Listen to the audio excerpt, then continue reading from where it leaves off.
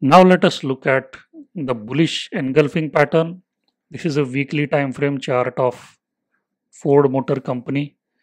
This is a dollar chart. So let's first try to understand the conditions for a bullish engulfing pattern. Condition number one, since it is a bullish reversal pattern, the first condition is it must come after a downtrend. The second condition is the second candle real body. This real body must completely engulf the prior candle real body. The third condition is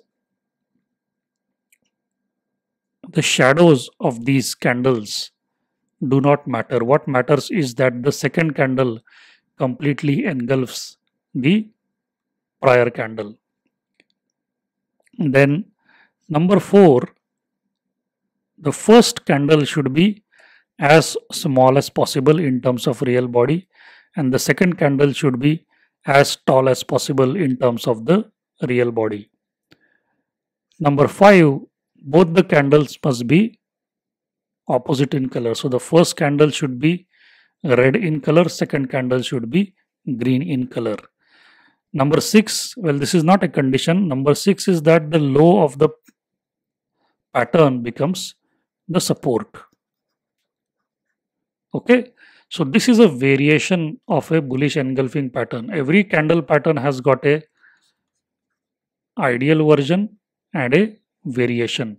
In this case, it's a variation because the first candle should be as small as possible and the second candle should be as tall as possible, which in this case is not true. That's why I call it a variation. If you have an ideal candle pattern, then the probability of reversal is very high.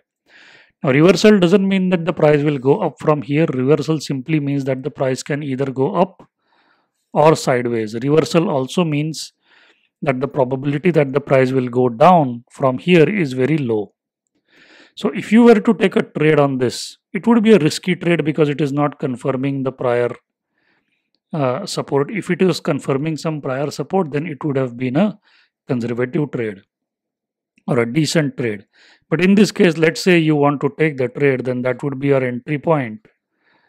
This would be your stop loss, and your target would be, see here you have a window, that's a big problem. You have another window, that's a big problem here. Okay, if these two windows were not here, then this would be your target. Assuming those two windows were not there, then this would be your target for a nice 3:1 reward to risk trade. So windows are a big problem because falling windows become resistance. Okay, so that would be the way you take this trade. Now in this case, although you had these windows, but the price action was so powerful that all of those windows were broken, and even that target was achieved. Although it took a lot of time to achieve that target, but nonetheless the target was achieved. See, time is a very important factor in trading. If your target is achieved, doesn't mean that it was a great trade.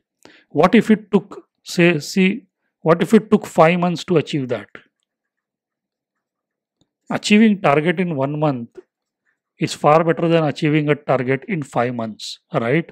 So always look at the time that you are putting into the trade.